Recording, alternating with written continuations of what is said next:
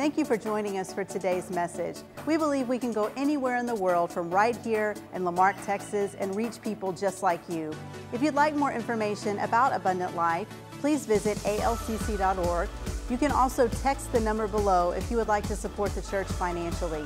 Be ready for a powerful message that's going to impact your life.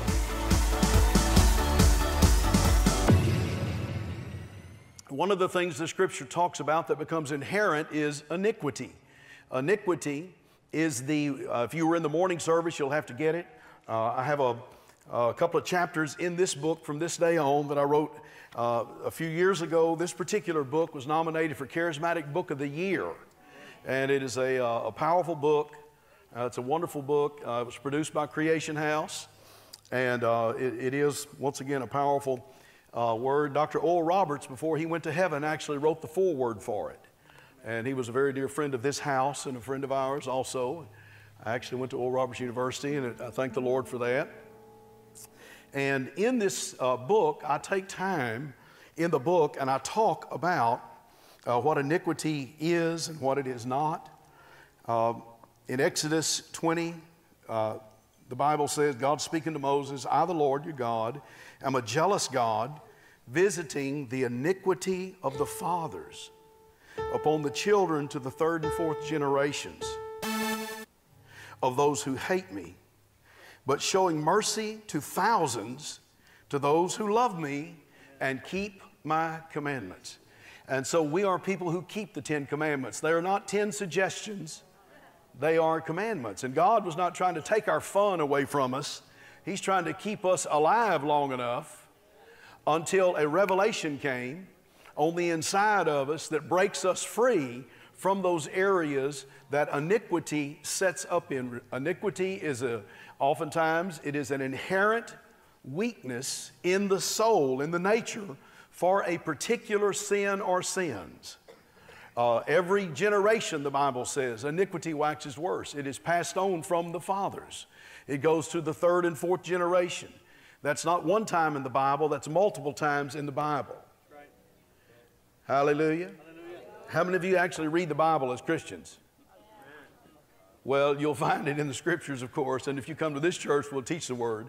And it is there, and that's why you see so many things that have gotten worse and worse. The Bible says that iniquity waxes worse every generation. It gets stronger and it's stronger in a generation. There will be a time, the Bible says, when that iniquity will be full.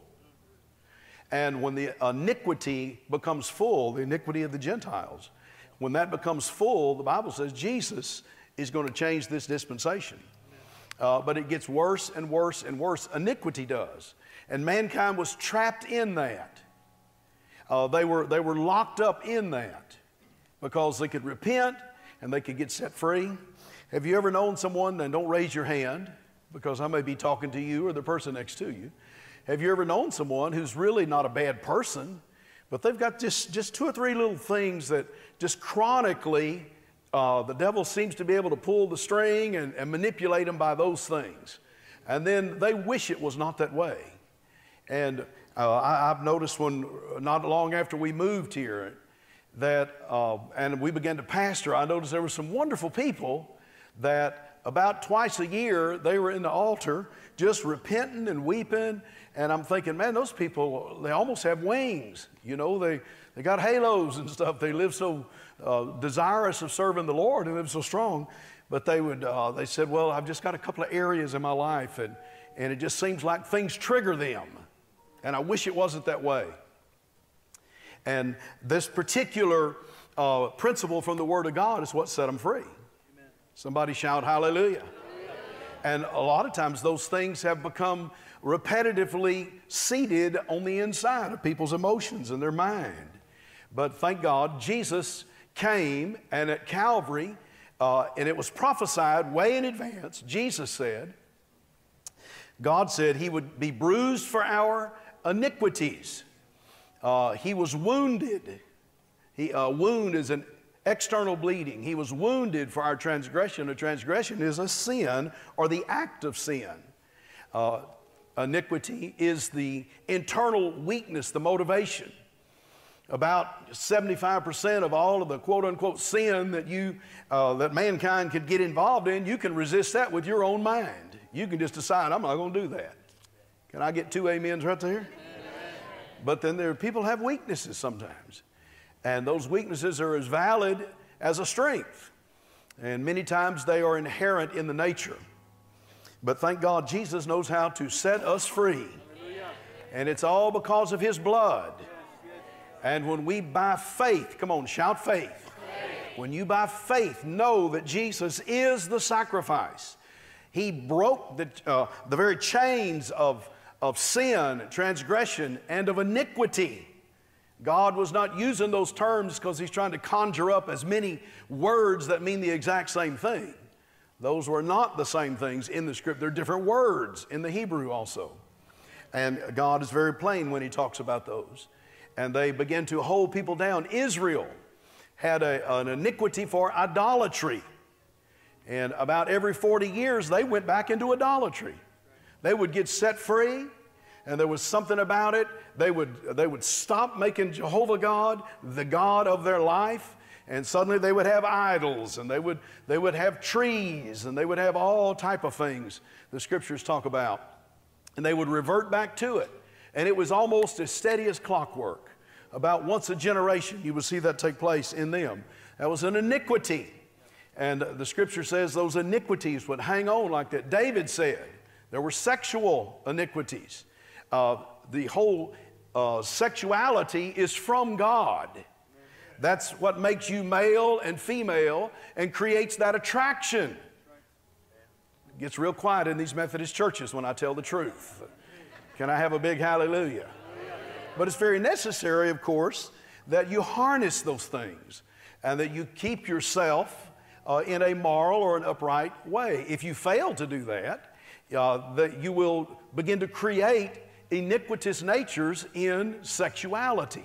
And in time, it begins to pervert. It begins to get worse. And generation after generation. And so you might have just been looking at a girly magazine or something. I'm talking to you guys. All you women, I'm sure, are perfect.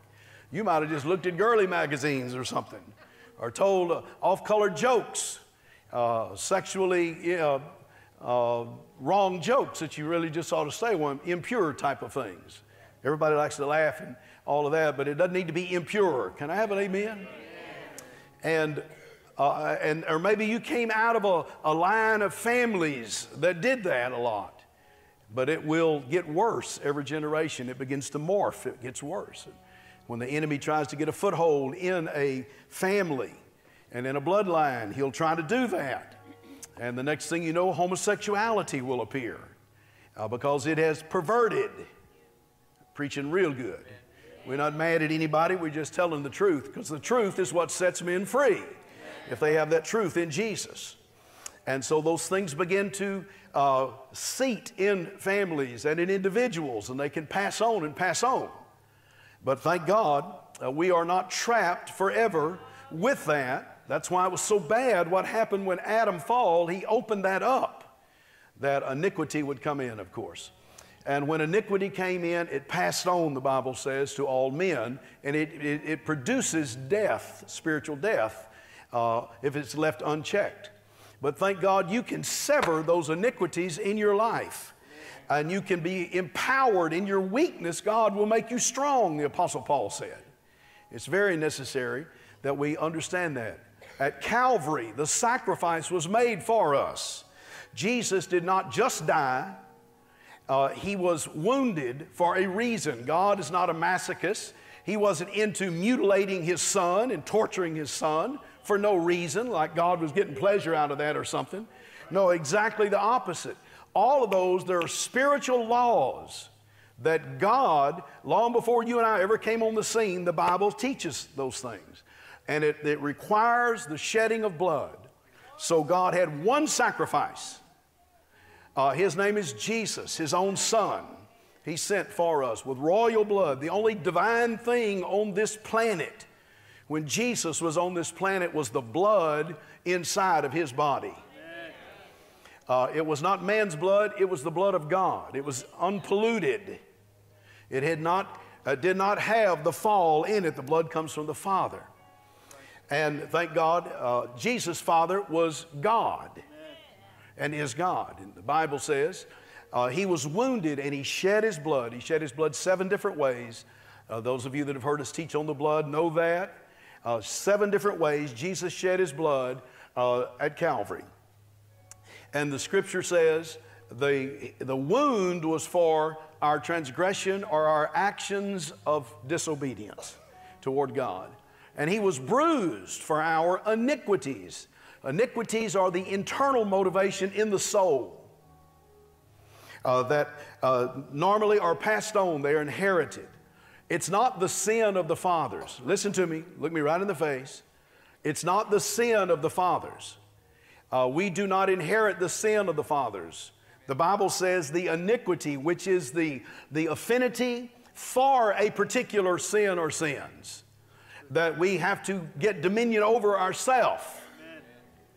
Every man, the Bible says, will answer for his own transgression, his own sin. But iniquity is that thing that motivates people toward that.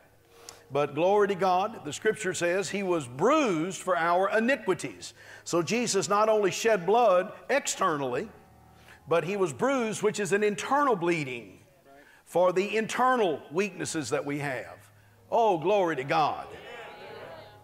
And the scripture goes on and says he was tortured for our peace. King James uses the word chastised, tortured, whipped, beat, stressed. For our peace. We can have peace with God in a very disturbed world many times. And with his stripes, woo, hallelujah. And with his stripes we were healed. Peter said in 1 Peter 2:24, thank God if we were, then we are. Amen. And we hold on to those covenant promises, and by faith we bring them out of the unseen realm into the seen realm. It's the same way with iniquity. Every person should get before God personally and become, as my father used to say, ruthlessly truthful. Be truthful with yourself. Be truthful with God. You're serious about your life. You wouldn't be here on a Sunday night if you're not serious about your life. I'm not going to mess with your mind. I'll never mess with anyone's mind. I'll show you in the Word of God. Then you take that Word and you apply it personally, privately yourself. And you make that decision. If you fall, the Bible says, I love how the scripture says it, if you ever have a fall of any kind, the scripture says a righteous man will fall 7 times, but he'll get up. God will hear him and he will get up. And you can be sure if it takes 70 times 7 a day, if you have to repent 500 times a day, you tell whatever that iniquitous thing is that's trying to hold you back into your yesterday, you just say, no, in Jesus' name, I've broken your dominion off of my life. The Word says the blood's been applied. I have applied it by faith. Too many times we think that, well, when I got saved, I got all of Calvary.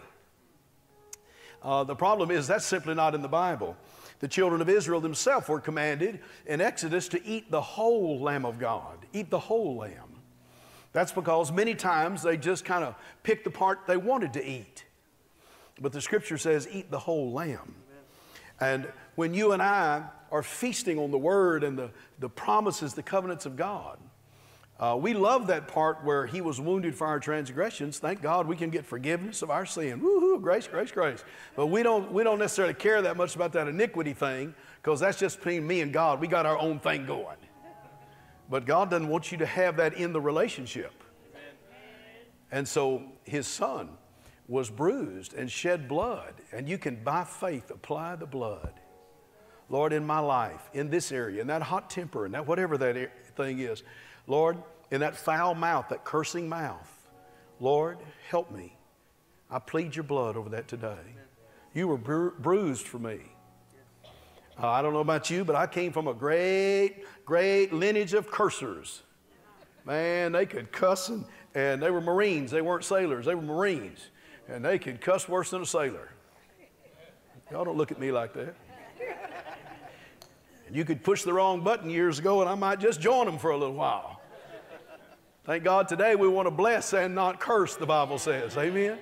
So we just made some decisions and broke those things in the name of Jesus out of our lives. And God will give you strength instead of just grace to repent. He'll give you strength to overcome. Amen. He'll always give you grace to repent. But He will strengthen you if you'll apply that word to your life. The reason that's important, the sign of the covenant, the Bible says that you have received that grace of God in your life. You've already received it. The sign of the seal of the covenant is baptism. The Bible says that Paul, in Romans chapter 4, as Paul is writing about Abraham, he said, he received the sign of circumcision, a seal of the righteousness of faith, which he had yet being uncircumcised. Before, now listen to it, before Abraham, we're adults in here, listen to it, and we can understand, before he took that sign of the seal of a covenant God had made, he had by faith, come on, shout faith. Faith. Say it again. Faith. By faith he had been declared righteous because he believed God. That's why God calls him the father of our faith. But God required a sign and a seal of the covenant.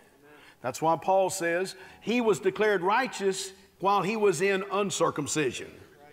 And God required him to take a sign of his covenant. And that was the sign in Abraham's lineage. Now, we do not have to do that today because God has given us, now this is good preaching for a young preacher, God has given us baptism. Amen. Baptism is that sign that God has circumcised the heart, yes, that you have made a decision by faith. So it wasn't the sign of circumcision that saved Abraham. It was faith that saved him. His circumcision was the sign of the seal of that covenant, that he had been sealed. Water baptism is a sign of the seal that you have been delivered, and in Jesus' name you will be delivered. Paul said it like this: you are complete in him who is the head of all principality and power, in whom also you are circumcised. This is in Colossians chapter 2, verse 11. In him, in whom also you are circumcised with the circumcision made without hands, in putting off the body, the full content of the sins of the flesh by the circumcision of Christ. Verse 12, buried with him in baptism, wherein also you are risen with him through the faith of the operation of God, who hath raised him from the dead. We're about to go out into baptism. And baptism, yes, it's an identification. No two ways about it. It's an identification.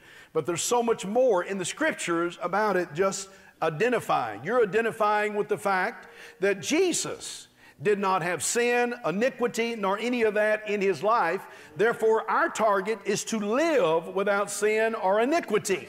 And you cannot do that in your own flesh. If you could, Jesus would have never had to come. But because of what he did and your desire, you can apply the blood by faith. Hallelujah. And you're already saved when Jesus is your Lord. Amen. Water baptism is that sign, buried with him in baptism. Amen. Paul said, as Christ was raised from the dead by the glory of the Father, even so we also should walk in newness of life. Did you receive that this afternoon? Hallelujah. Hallelujah. So God is with us tonight.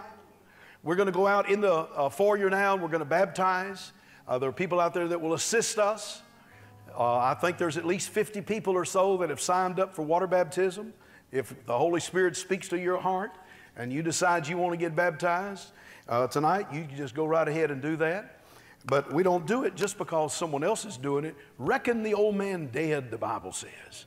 Take dominion and authority and believe God that there will be a strength and a power transferred. Many people get baptized in the Holy Spirit. Numerous times we've prayed for people and then baptize them, and when they come up, oh, they start speaking with other tongues as the Holy Ghost gives the utterance. They just begin to flow out like that. Some people, I believe iniquity can definitely create physical issues internally. Many times people have testimonies of healing that takes place because they have died to iniquity by faith. And they make that decision that every single day they're going to live free from that. If you fall, rise up in Jesus' name and be set free. That's why we repent. We have an advocate with the Father, Jesus Christ the righteous. To learn more, visit walterhallam.net. Here you'll find a list of resources to help you with your daily walk in Christ.